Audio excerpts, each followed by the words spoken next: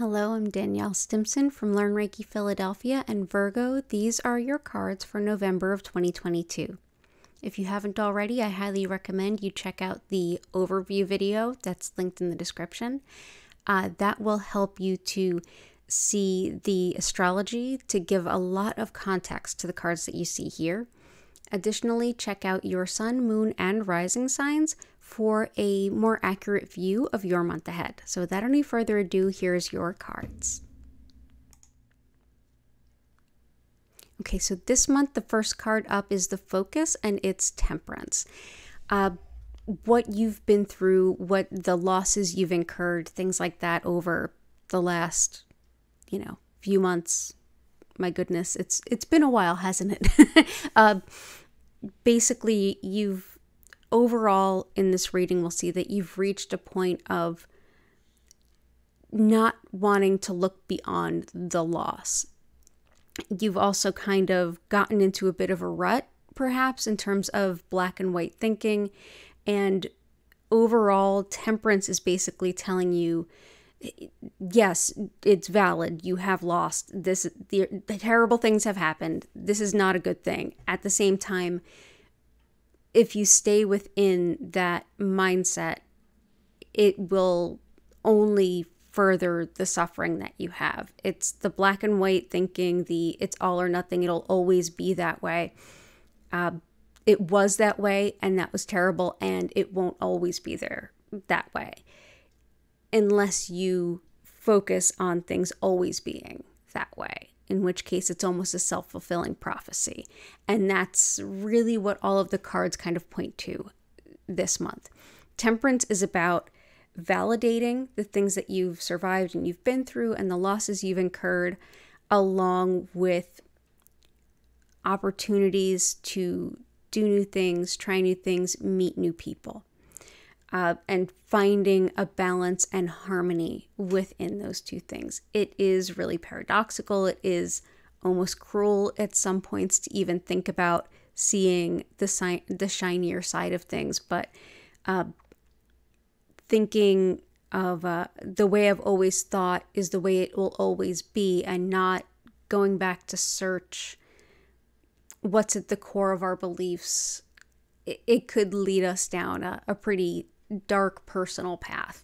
So temperance is all about kind of bringing that pain into the light and trying to find some semblance of balance within, validating what's happened and leaving room for something different in the future.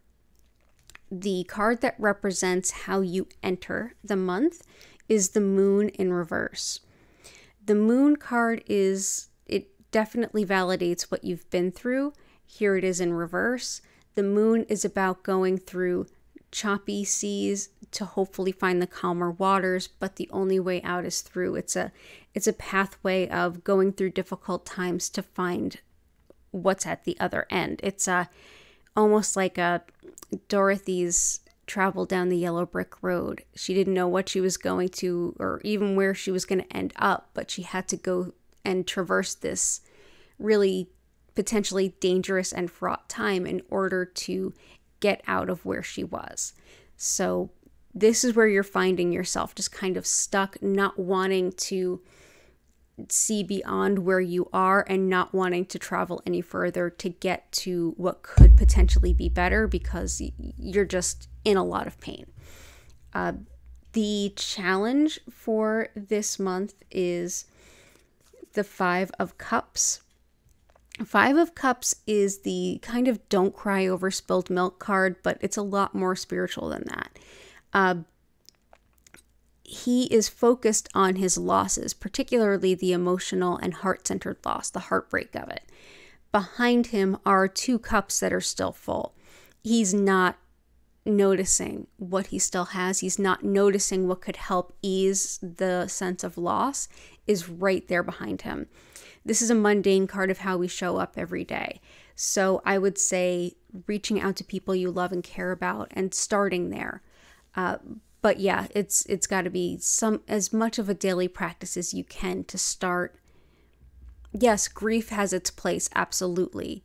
And if we're not also looking at what we have and the good things too, we're only going to ever see that loss. So that's the challenge, is trying to get beyond and to see that all is not lost. The what do I do next? What are my next steps? That is the Seven of Coins. That actually came up in reverse. The Seven of Coins in general is about looking at, and this has been a card that's come up for a lot of folks. Chances are in your sun, moon, and rising, you've seen this at least one more time. This is definitely like a card of the month for a lot of us, whether it's upright or reversed. The Seven of Coins is usually about taking stock and seeing what we need to make changes of, but also knowing that the efforts we have put out will come to fruition soon. So it's sort of like a chance to kind of recalibrate and see how we can make it better or learn our lessons for the next season. When it's in reverse like this, what it's basically saying is, it's lost, it's all lost. I have no power in this. And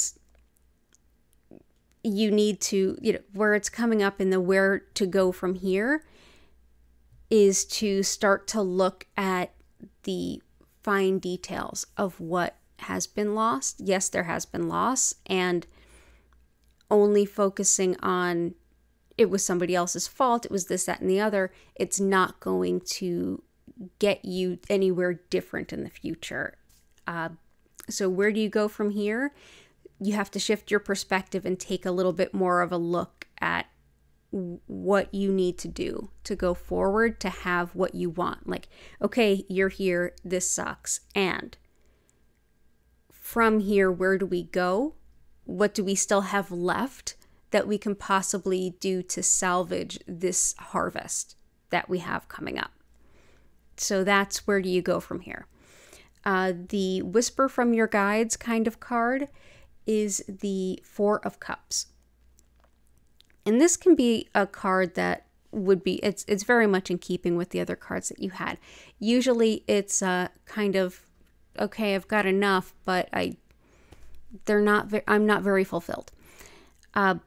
Here, the message that's coming in is a little bit more positive. It's if you're willing to take that time, look within, and see the cups that you do have, rather than just saying like, they're not what I wanted. I wanted that. If you rather take a shift and say, okay, but this is what I do have, and I have more than I maybe thought I did, that you will find lots of new opportunities, lots of new people, relationships, and ways forward to shift. Yes, it wasn't what you set out for. Yes, there's been loss, and the more work you do to help allow yourself to embrace change and undo maybe some old patterns and things and kind of transform with this rather than just simply being buried by it, the more opportunity you have. You have more than you think you do. Best embrace it and see where you're at. Grief, yes, has its place and you can still grieve. And grief also has a timeline through. Moving through that will help you. And so hopefully that will help you through the rest of November. And I know it's not easy, Virgo, but it can get better. And I hope that it does. So with that, I hope you have the best possible November. Definitely remember to check out the overview because I think it may shed a lot of light on your circumstance, as well as the sun, moon, and rising signs. Thank you very much. Don't forget to subscribe if you want to make sure that you get December's cards. And thank you so much for watching.